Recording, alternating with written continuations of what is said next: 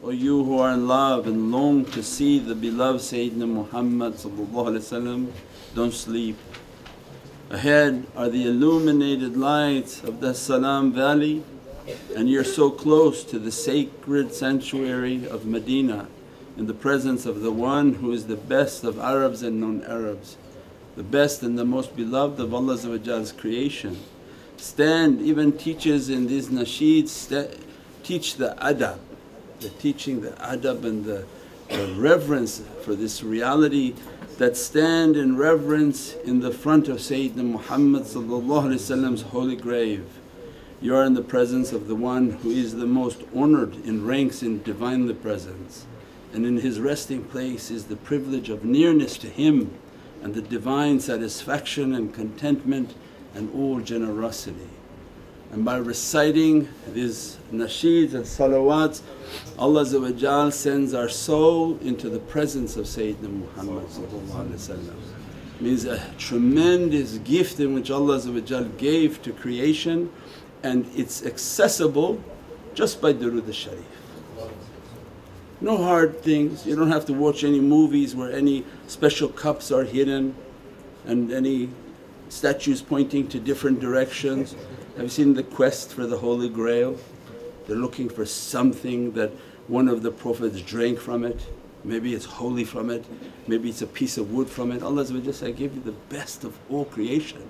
If you only knew the rank of this Sultan and what authority he has, and you can go to his physical body in Madinatul Munawwarah, and if you can't reach there, and even if you can reach there, I grant you the ticket to be in his spiritual presence just by durood al-Sharif. Allahumma salli ala Sayyidina Muhammad wa ala ali Sayyidina Muhammad.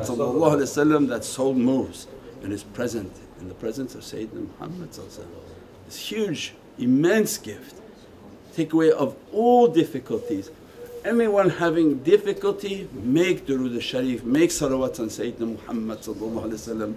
Anyone short in their finance, difficulty in their business, sick in their bed, whatever difficulty it is, taken away with the salawat on Sayyidina Muhammad. Brings the proximity, brings the grace and the rahmah of Allah, brings every beatific ocean. If you're going to be in difficulty, at least fragrance it with the love of Sayyidina Muhammad. He makes every mushkil to be opened. Why? Doesn't necessarily mean the mushkil is a guy who keep emailing that he's leaving, he's running and every type of crazy talk. I don't think you got it if you're watching. It wasn't about escaping a difficulty. It wasn't, I'm going to go to the shaykhs and they're going to do crystal ball magic for you and they're going to do something and every difficulty go away. No, they're teaching you that difficulty has a hikmah. Without that difficulty you're Pharaoh. I can hear myself saying it many times. I'm a Pharaoh, all of us. If Allah don't give difficulty to us, the Pharaonic reality will rise. Allah's ni'mat and rest and blessing upon us is that put you through continuous difficulty, continuously squeeze you, but make your squeeze to be sweet. So as soon as you squeeze and you make salawat on Sayyidina Muhammad, there's a cracking and your soul is coming out. If that soul is moving into the presence of Sayyidina Muhammad, every beatific light and fragrance begins to dress it, and through the difficulty you feel it. When there's no difficulty you're not crying. Every time you're sad, where are you? If you're a believer you're in sujood. Ya Rabbi, it's heavy for me, it's too much for me. So but every time I give you ease, that's why Allah said, first I give you difficulty then I give you ease. Why He didn't say I give you ease and then I give you difficulty? Because the difficulty, it brings us into sujood, it brings us into crying unto Allah, it brings us back onto the carpet, back into what Allah wanted of the real relationship. There's nobody who can help you but me. When difficulty comes, come to me, I grant you the ease. We pray that Allah take away difficulties with His beatific lights and beatific love and grant us from this ocean of ease. We don't know what type of difficulties were coming in this month of Safar, and that Allah made it to be cool and peaceful, took away through the ahlul bayt of the difficulty they endure, what type of difficulties were taken away from people. And rahmah, that with the birth and the opening of Rabbil Awwal, that Allah was going to send His immense rahmah, His immense mercy upon this earth as a salvation for all of creation. All this creation was to give a beatific gift for the arrival of Sayyidina Muhammad. Why Allah didn't send us to the moon? He made this earth to be beatific because the arrival and the step in the qadam of Sayyidina Muhammad was going to be entering onto this earth. And Allah shows His tashrif and ihtiram, His love and His respect, because He wants us to learn that, look how I'm respecting my beloved creation, because you don't know the secret of whose light is He reflecting. That I was a hidden treasure, I wanted to be known. Do you know me yet? Do you know the attributes that I dressed upon this soul? I made the earth to be beautiful for that arrival. I made every flower to give a fragrance. Why Allah could have made the flower like a cactus? We could have been living in a desert, everywhere would have been a desert and everything would have been a cactus. Just porcupine. Why? Why Allah made everything to be beatific, gave you a desert, gave you an ocean, gave you mountains, gave you flowers, and flowers of every imagination, of every fragrance, of every beauty for the arrival of Sayyidina Muhammad. When a guest comes, you want to put not just a hamburger for them.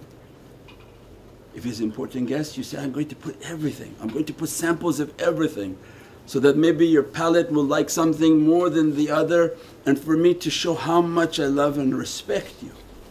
All of what I have I put on to this sufra for you. And Allah is the best of ones to show the example. How Allah addressed all the Prophets in Qur'an, but how He addressed Sayyidina Muhammad is with a completely different ihtiram. Always a title on Sayyidina Muhammad, sending that I made all this earth to be beautiful for you, to be fragrant for you, to be a beauty and a treasure for your eyes and all your senses. I made everything to be beautiful for you, for my love for you. And when I called you into my presence, I sent you my angels.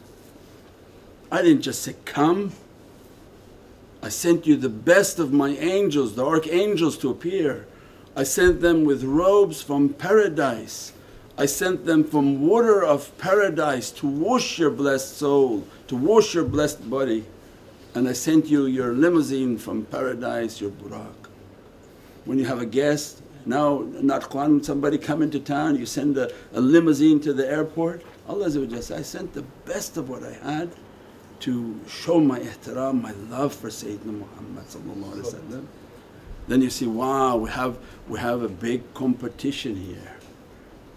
Allah's let the standard be unimaginable, and that's why awliya say, no matter what you do to show your love for Sayyidina Muhammad, it's nothing compared to what Allah has given for that reality.